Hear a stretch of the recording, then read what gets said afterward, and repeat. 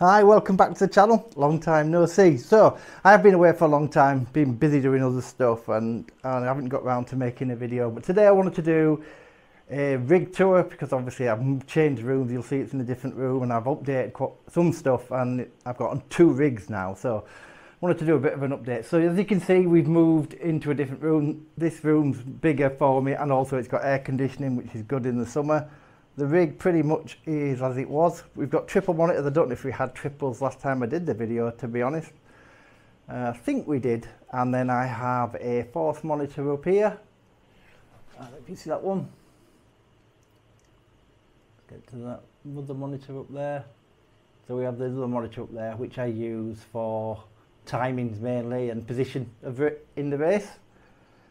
And then of course we've got triples. So we have all our button boxes over here. These are all rigged up for ACC. So every button on them boxes does actually do something. I have my keyboard here and my mouse. And then I have this here to show me the temperatures of the PC to make sure it's not overheating. And then I have a DDU on there which has got lovely dash on it at the minute, which is the best one in my opinion to have. Over here I have 2 sets of headphones, the ones I use most, which are these are the Logitech G Pros, Logitech Pro X, and then behind there we've got, I don't know, the RYZEN wireless ones. I don't like them anyway, they're quite expensive, they're about 100 quid. Shifters there, and then the seat is a, can't remember if it's an R34, something like that. It's a GT Amiga seat, and it is the best GT Amiga seat I've ever sat in. It's comfortable.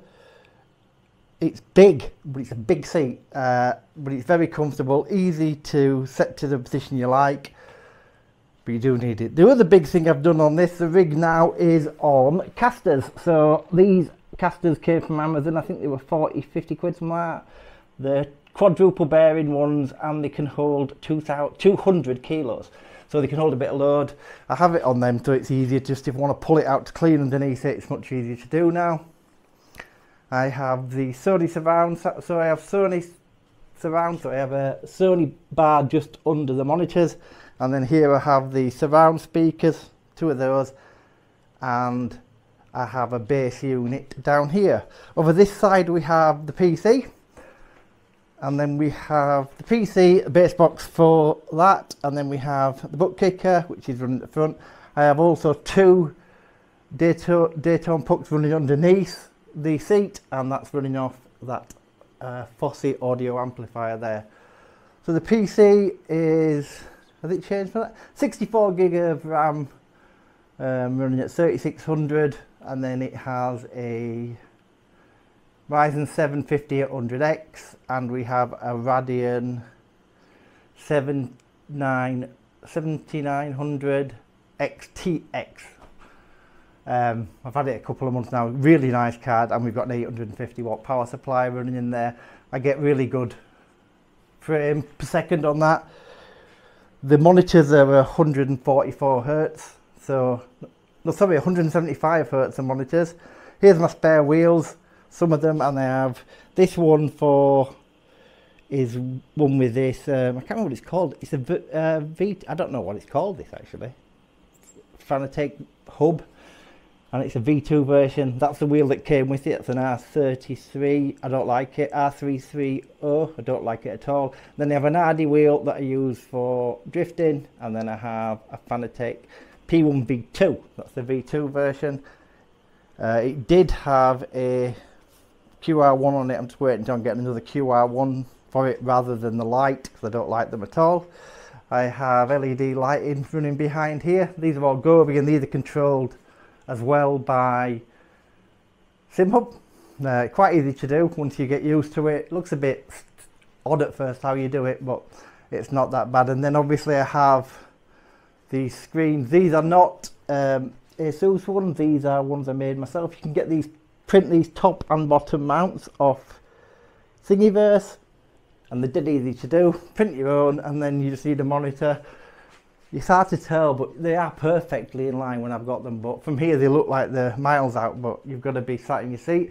And then we have the biggest difference. Now I have a second rig, and the second rig is for mainly, well, it's totally for playing in VR on GT7 on the PS5. So this is the second rig I've got.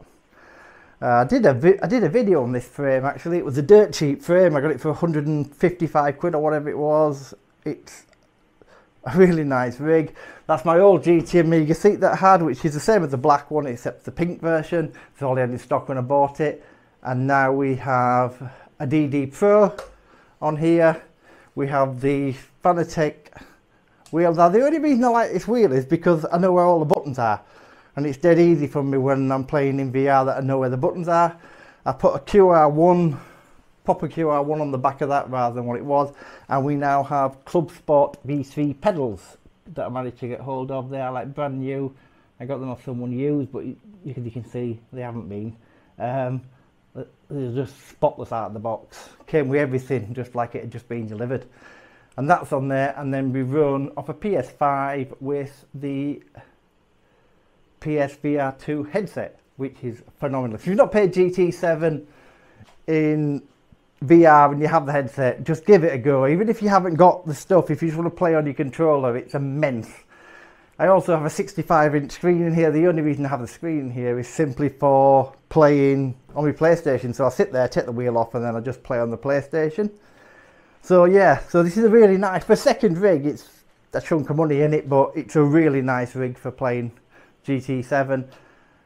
And now I can just have the two of them separate.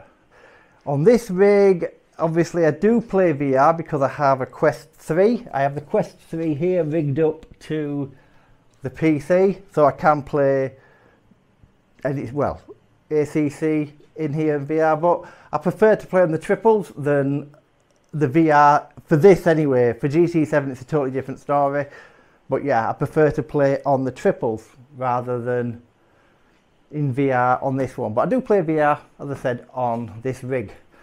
So this rig is now, they're never finished, are they? Because you're constantly adapting to them. I've got a couple more steering wheels here. I've got the McLaren GT3 wheel and the F1, I think it's a V2.5X, that's what that is. And then I have, obviously on here, the BMW wheel. So I've got a lot of wheels. I'm after one more, so I'm trying to get hold of one more, which I will do. Oh, on the keyboard I also have another monitor here. Now that's set, I've just booted it up and played, actually that's wrong. So that normally just has my tyre wear on, so I don't have to glance at that side of the screen so much. I can just get it all off there. And then I have a very small Steam Deck, because I don't really use it. But I just have there my main games, and that's just because I'm lazy and I just hit the button to play them. And that's it, basically, so that's the rig. And like I say, I moved in here, it has air conditioning here, so it's much better on a hot day like it is today, that I can be in here and not overheat. Yeah, that's it. I hope you like it. Let me know in the comments what you think of the rig.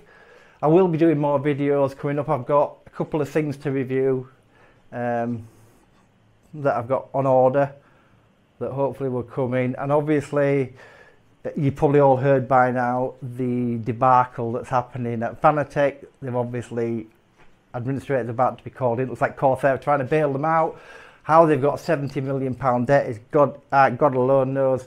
They've been slipping and slipping and slipping. I bought this from them, and the only problem I did have getting it is they sent it out in two boxes. So the 180, is it one? Yeah, the 180 watt power supply that came with it somehow got sent to a different place rather than here, so I had to wait 2 or 3 days for that. But apart from that, wasn't that bad. It took a couple of weeks to come, not bad at all. But I know people have had horror tales and still are having, and for all you people I feel severely sorry. If I was starting again today, it would not be Fanatec. I'm too deep in now, really. On there I have HEUSKINVELD pedals, but apart from that it's all Fanatec.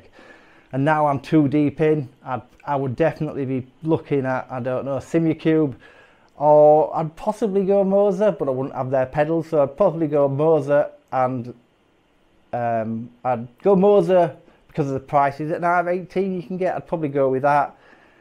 I'd probably stick to the HEUSKINVELD pedals, although the Aethertech pedals I'd love to have a go with, but I wouldn't be putting my money into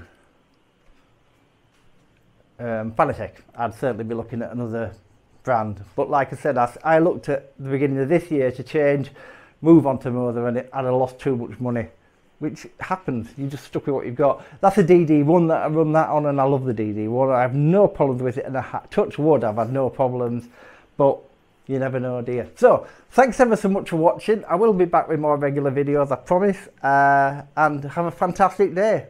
Once again, thanks ever so much for watching. Bye bye.